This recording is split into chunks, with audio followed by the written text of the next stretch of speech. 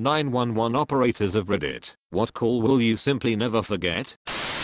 During a power outage, I got screamed at by a man who demanded to know why he didn't have power when a car just drove by with its lights on. An 11-year-old girl hung herself. The sound of her father calling in, bawling so hard he could barely breathe, let alone speak, and the mother's screams in the background all haunt me. 8 years later, I can't imagine surviving that. Older lady, I want to say maybe early 70s, calls in with a sort of polite urgency in her voice, tells me she thinks she's having a stroke, tells me she has her grandchild at the house with her, asks me to call her daughter to come get the child. By the time she's done giving me the phone number, there's just a very slight slur in her speech. By the time Ems got there, probably no more than 5 minutes or so, I couldn't understand a thing she was saying. Fascinating, disturbing, and profoundly sad hearing someone stroke out on the phone as they're talking to you. Not me, but an old roommate of mine told me this story. When she was an operator about 3 years ago, a boy about 5 or 6 years old called 911 and said dad is holding a gun to mommy's head.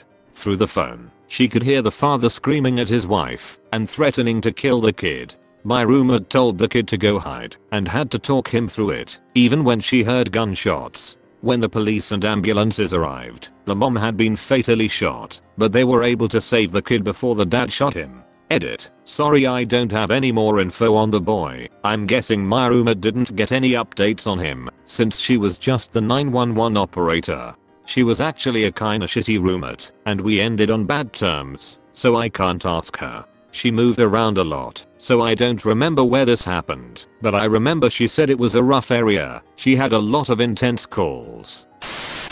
Answered to the sounds of a couple of women absolutely screaming and wailing. I'm sure anyone that has done the job long enough knows the type of scream I mean. That blood-curdling scream of someone in genuine anguish. Knew something was up and got police and ambulance on the way, trying to get them on the phone to get details, and a boy of no more than 5 years old comes on the phone and says my daddy is swinging from the roof and his eyes are open and staring. He had hung himself while his family were out doing their shopping. I took a call from a woman who told me her 15-year-old nephew had locked himself in the garage during a family gathering after making suicidal statements. I stayed on the line with her until my deputies could get on scene. Before they got there, however, the family was able to gain entry to the garage, only to find him hanging by the neck from the garage door opener while burning to death. Apparently he had doused himself with gasoline or some sort of accelerant, lit himself on fire, and then dropped with a rope. I'll never forget the screams of horror from the caller and the rest of the family in the background when they saw him, as well as the cracks in my sergeant's voice as he yelled for more units over the radio as the family started mobbing them when they arrived on scene. I've been a 911 dispatcher for 11 years in a medium-sized center, population 180,000. We have more than our share of crazy calls, but there are only a few calls that have stuck with me. For me, the ones that I can't get rid of aren't even close to being the craziest or most brutal. 7 to 8 years ago, I took a 911 call from a man who came home to find his adult sister had been raped and beaten. The suspect had wrapped a telephone cord around her neck, then tried to push her through the window of the apartment. He was understandably very distraught. She was still alive and was able to talk to me. She had not been blindfolded, and I was certain I could get a description of the person who had done this to her. She answered all of my other questions, but absolutely refused to give me any info on the suspect. I later found out that the reason was self-preservation. The person who did it was the brother who called 911 for help. He was so believable it really messed with my head. I also felt horrible that I had continued pressing her for info with the person who hurt her was right there, and that I could have potentially put her in more danger without realizing. I'm sure plenty of other people will have crazier ones, but the first time I took an overdose call, it's a crazy experience, literally hearing someone dying on the other side of the phone. It was sort of a mix of gurgling, screaming, and gasping for air. Fortunately, the friend of the person that was odding was the one who called, so I could actually get some information to pass along to my officers/firefighters. Unfortunately, the caller was also super high and freaking out, understandably, and decided to lie about what drugs his friend was on, which slightly delayed Narcan being administered. Not to the point that it mattered, but it did delay it. The person that outlived.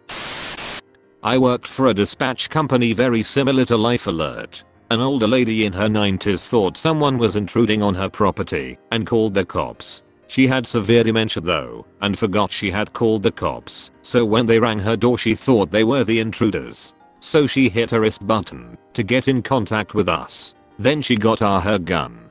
I then called the police, while also talking to her, and literally on the recording you could hear her taking shots at the police officers on scene, while they freaked out while I got my supervisor as soon as possible, tried to talk her down. The police and I eventually got her to calm down and stop firing, but apparently she had missed a police officer by just 6 inches. Family had to get involved, and she ended up moving to a nursing home shortly after.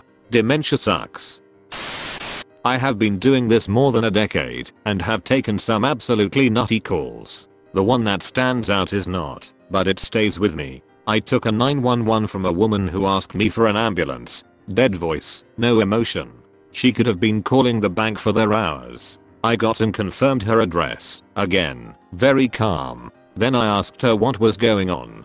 In that same lifeless voice she said my son is dead. There was no change in her tone whatsoever. I asked her if she was sure, asked her to start CPR, which she flatly refused. I asked her please, let's at least try CPR, and she said he is cold and dead, and it's my fault. My fault. My fault. Her tone never changed. Turns out she had caught her 15-year-old son doing arxes. He puked at some point. She was totally clueless and just sent his ass to bed. Sometime during the night he either took more, or what he had taken caused him to vomit again, and he choked to death. I will never forget that dead tone she had, because in a way she was right. Her ignorance did contribute to his death, but she is not even partially to blame.